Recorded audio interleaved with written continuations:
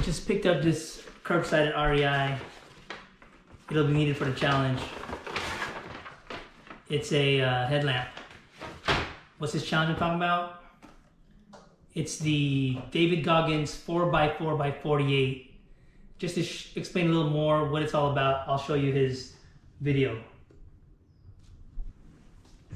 Every year I do this challenge where I run 4 miles every 4 hours for 48 hours. I'm inviting you all to join me virtually. I'm going to be starting this Friday at 8 o'clock p.m. West Coast time. So, if you can't run 4 miles, walk. If you can't walk, ride your bike. Can't ride your bike, do some push-ups, some sit-ups, some calisthenics. It takes anywhere from 30 minutes to an hour. So to set aside that time every single 4 hours.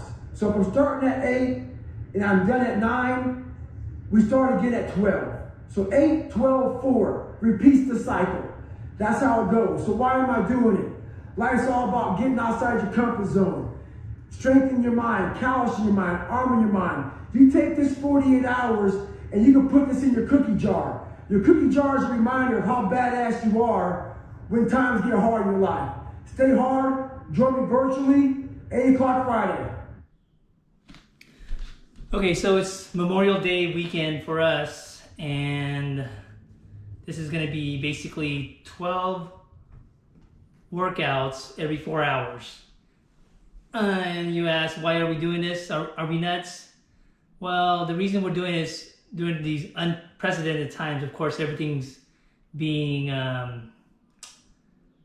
canceled, like the kids' races, the Motherload Epic. Who knows if CIM will follow suit in December?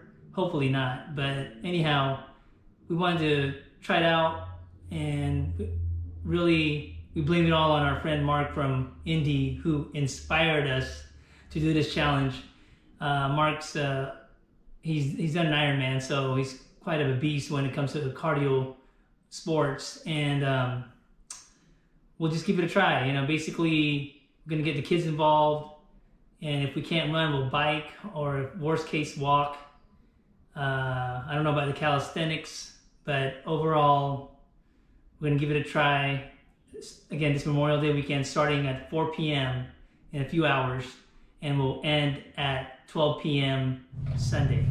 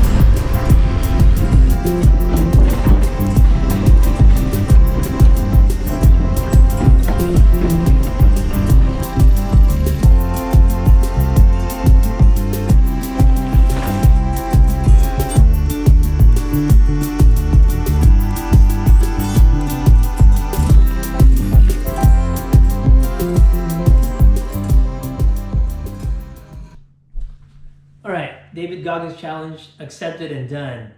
Within 48 hours, we ran 5 times, we biked 5 times, and we walked 2 times. All workouts were 45 minutes each. We even got the kids involved. They rode with us during the daytime a couple times. And a new record set in this household for the most workout laundry and showers in a 48-hour span. Originally, we were gonna run all the workouts, but unfortunately the wife's left knee started experiencing some pain. Hence we had to modify the plan accordingly, of course. She ended up having to do some yoga exercises, again, at least 45 minutes each. We definitely experienced sleep deprivation with this challenge, some soreness, a lot of mental struggles to see if we were going to go on with it, and luckily we were able to. I could have probably stuck with the original plan and ran all the workouts, but not at the cost of counting out my wife's support. She definitely was a trooper. She dealt with the pain. She has very high pain tolerance, did the yoga, and she was definitely a big strong point for me as well. She always keeps me grounded, and I really thank her for that.